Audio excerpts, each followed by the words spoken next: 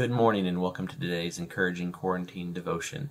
Michael here, coming to you from Missouri, and looking forward to jumping into God's Word and learning some stuff together. So, as always, please comment below and engage in the conversation.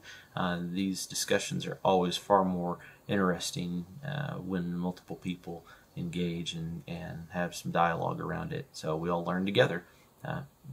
By no means do I profess to know everything. In fact, every day God teaches me how little I really know, and it's fun and exciting. So let's jump into God's Word. Today, I actually want to encourage you in a kind of an upside down way. I'm a firm believer that God's kingdom is an upside down kingdom, and as we go through our life, and our world right now is upside down by any measure you can pretty much come up with. Everything that we do now requires some complexity of decision. Hey, let's go out to eat. Oh, are we going to eat inside or outside? Do they require masks or not? And what do we have to think about in terms of that? Did we bring enough hand sanitizer? There's just so much complexity has been added, and all of this serves to steal our joy. And if you're just looking for happiness, and which I get sucked into all the time, I'm like, I'm just not happy. Why am I not happy? Why am I miserable? And I often find it's because I'm looking for the wrong thing. I'm looking for easy, and nothing in the Bible ever portrays that this life is going to be easy, whether you're a believer or not. Nothing says easy. And so we have to look at life in a different way. And the Bible teaches us this. And there's actually a couple things that I want to share with you. One of them is from Oswald Chambers. If you ever get the opportunity to read his devotional, and I'm going to have to look at the title because I never can remember it exactly. My Utmost for His Highest. I always want to mess that up. But this thing was written like 100 years ago. So in context, it was written around the time of the last pandemic, I believe. So there's some interesting, I'm going to have to think about that some more because it just occurred to me. But what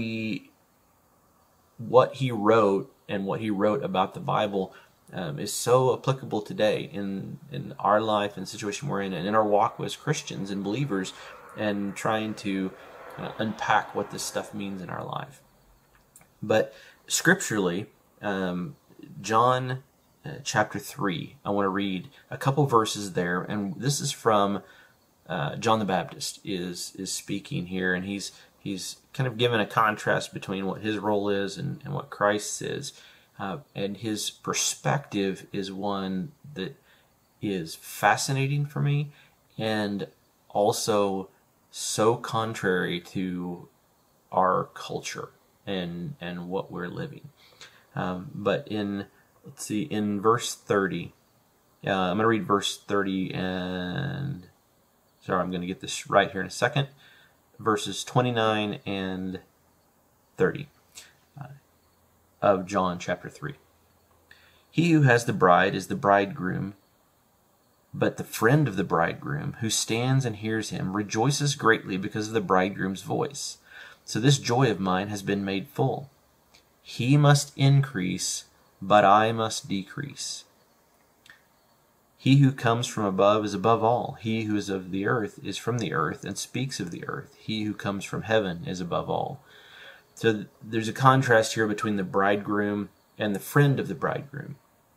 I actually recently went to a wedding in Texas, and you can imagine the number of decisions that required, and could have been very stressful. But in the midst of all of that, we were rejoicing because of this couple.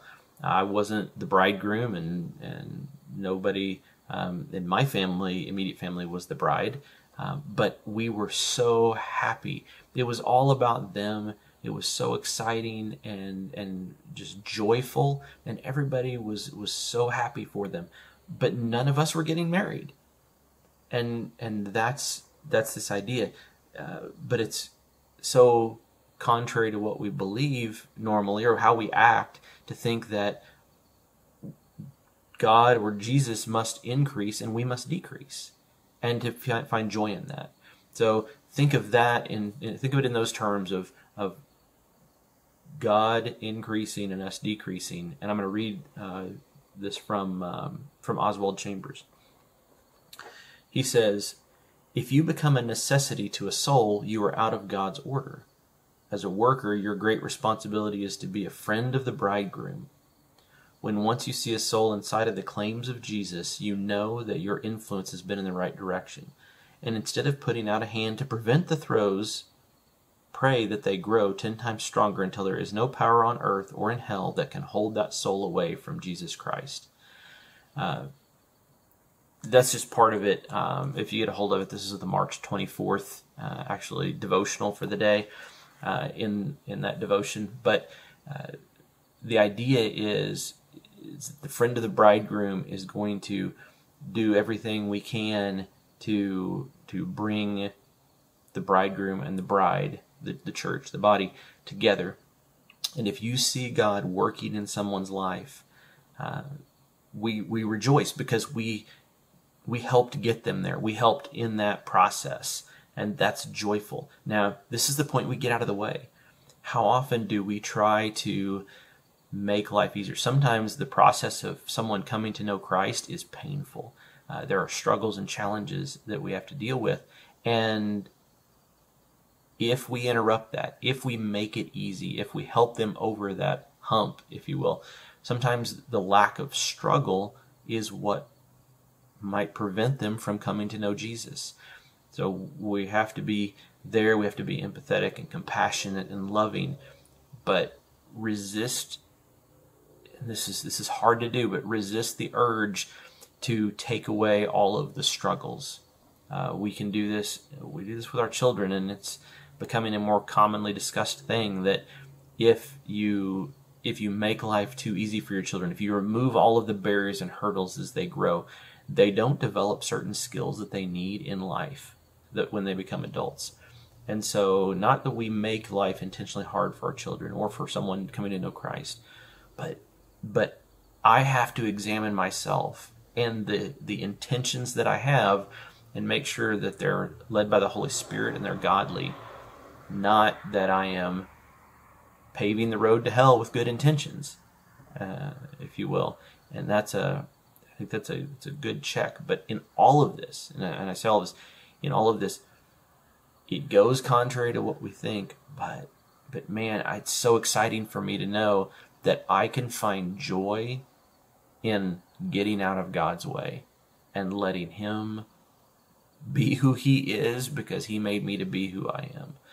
And I just want to encourage you that if you're struggling, if you're dealing with a hard situation about knowing what to do, find joy in the fact that God is there and He's listening and He's ever present, and it's about Him, not us. And I hope you find encouragement in that. I want you to know that I'm praying for you, and I hope that you have a wonderful day. God bless.